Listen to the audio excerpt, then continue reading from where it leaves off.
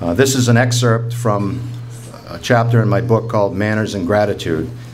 I was persuaded to go on a cruise with one of my college buddies and his family during President's, which was school vacation week in February of 2007. Out of 3,000 passengers, it seemed like 2,500 were spoiled, bratty kids. I was one of about 6 single people on the ship, and along with a boring figure skating exhibition, Charo, as in Coochie Coochie Charo, was part of the entertainment. Seriously, what the hell was I thinking? It was one of my best college buddies. It's like, we don't get together enough. We need to get together. The cruise that I went on last year with my family, there were all these beautiful women, and so I go on school vacation week in February. It was beautiful.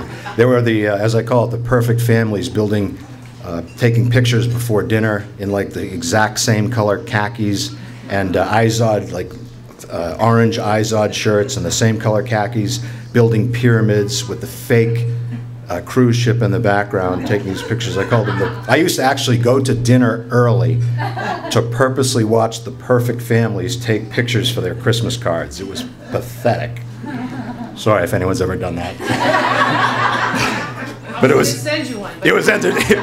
was entertainment for me. So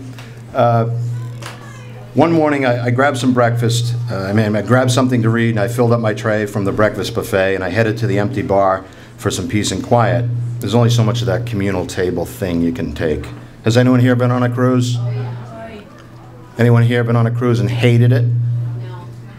Ah, nice. We'll have to talk later. So, after introducing myself to the bartender and enjoying a cup of tea and my meal, I watched as one child after another paraded up to the bar and yelled, "Coke!" to the bartender. Finally, I asked one of the brazen little brats, "What's the magic word?" After the Coke demand, the bartender smiled an approving grin, winked at me as he poured the drink, and the kid looked at me and asked what I meant. I had to explain to him that it was more polite to ask for a Coke and to say please at the end of his request, and that please was the magic word. The little punk looked at me indifferently and said, "Oh," as if to say, "Whatever," then grabbed his Coke, rolled his eyes, and stormed away without saying thank you. Later that same day, I was sitting at the bar by the pool. It was a gorgeous day, enjoying a beer, when a customer approached and snapped, "Get me a rum and Coke," in response to the bartender's warm greeting. No hello, no please, no nothing. I was very tempted to turn to the customer and say, "Hey, I met your son at breakfast this morning." Apparently, he hadn't learned the magic word from his parents either. That's my quick little story to get things kicked off. And sorry.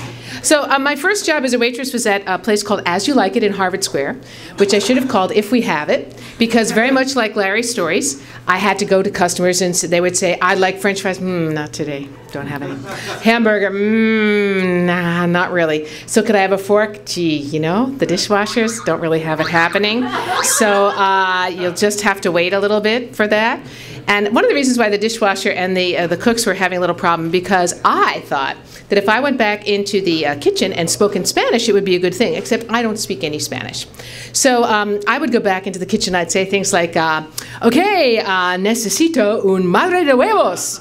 And so they would just fall out laughing, because I just asked for the mother of testicles. And when I was looking, I just couldn't think of the word pollo. I just didn't know the word for chicken. Yeah, I don't even know it in English, apparently. But anyway, so I would go back and ask things for, you know, I'd say things like a burger con queso, which turned out to be, to the Argentinian and the Puerto Rican dishwasher, I just asked for a penis with cheese, actually. So they didn't get a whole lot of work done. But the reason why I got fired, and it's one of the few jobs I ever got fired from, was because apparently they didn't like my attitude. And I guess it was when these 3 Radcliffe girls, so that dates me, they were girls from Radcliffe, were sitting there and eating, and I had to tell them about all the things we didn't have, and et cetera, et cetera. And as is typical, you know, as Larry was saying, you know, you always get blamed. And as Patrick was saying, you always get blamed for what's happening in the kitchen or the management. You know, you're the frontline person. So they weren't very happy with me, and they were incredibly, incredibly condescending and mean. But when they left, they managed to leave a nickel on the table. And they were going out the door, and their table had been about here, and the door was about there. And I did have a chance to see the nickel, and I went zipping up to them, and I said, excuse me, but I believe you forgot something on your table." And they looked very surprised and said, "What?" And I took one of their hands like this and I said, "Here, smack. That's yours, I believe." And turned on my heel. And I was fired for walking around like I owned the place. That's what I was fired for. My first waitress job. Okay, so 8.8. What are some of the worst comments that you've ever heard a customer make to you or a coworker? And here's just a sampling of some of the responses that I received back. There were always comments that implied that I must not be educated, and this is the best job that I could find. So we'd get, "So are you in school? Is this your real job? What is your real job? Why don't you get a real job?"